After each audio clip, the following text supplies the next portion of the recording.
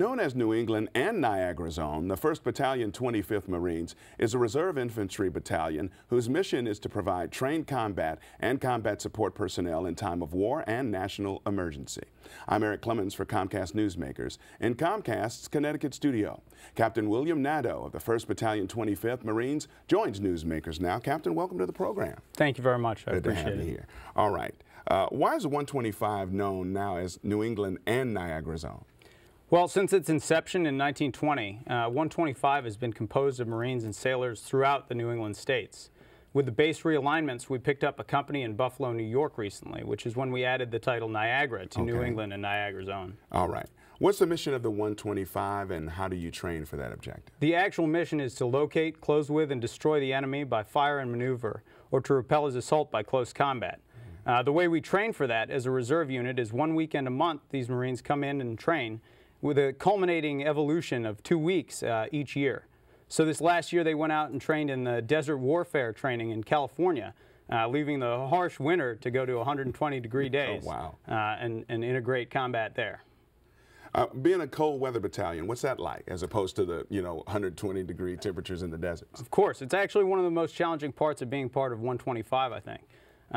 We're uniquely suited here in New England to train in the cold weather. So these Marines take their gear and equipment out during the winter months and they train so that as America's force and readiness, if the Marine Corps is ever called on, they are ready to fight in any climate and place, especially the cold weather. Tell us a little bit about what a typical deployment is like for the 125. Absolutely. 125 has done 2 recent deployments, one in 2011 to Afghanistan and one in 2006 to Iraq. One of the things that's unique about the reserves is that you often keep some of the Marines that have done both deployments in the battalion. So we can train with those Marines who have learned those lessons and done both deployments, which is certainly an advantage for the battalion. How often does the training take place? 1 weekend a month with a culmination of the year for a 2-week training period.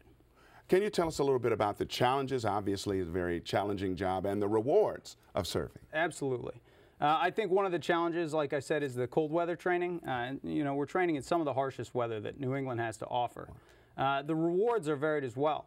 I think one of the greatest things is that you have all of these people who are cops and firefighters. They work for Comcast or Costco. Right. And they work with the New England area, and then they can come in on the weekend so they know exactly who they're training for and fighting for when they deploy. It's a great advantage to being a part of the reserves because it's New England's own. It's members of your community that are working with this battalion all the time. Do you find that in many of the people who come forth and serve, is it difficult to turn off the civilian life and turn on the military life? Is that a challenge? Well, I think one of the things about being a Marine is that we always say once a Marine, always a Marine. And I think it can be challenging sometimes. Like I said, going out to California and doing that drastic change from the New England winter to the California desert can be challenging. But Marines have always been up for the challenge and will always continue to be, especially with the quality of Marines that we have in 125. How can the community around Connecticut and New England come together and help support the 125? Well, especially around the holidays. I'm glad you asked because one of the programs that the reserves run is the Toys for Tots program.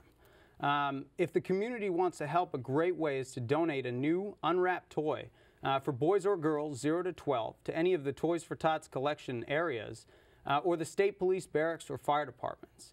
So it's a great way to bring the community together and bring some Christmas joy to kids around the area. So that's absolutely one. Smiles to the faces of the Marines, and too. Smiles to the faces of the Marines as they give those toys out. Captain, thanks so much for being with us on the program. It was a pleasure. You're welcome. All right, good enough, and thank you for your service as well. You're welcome. Thank you for watching this edition of Comcast Newsmakers. That's all the time we have for now. I'm Eric Clemens, and we'll see you next time.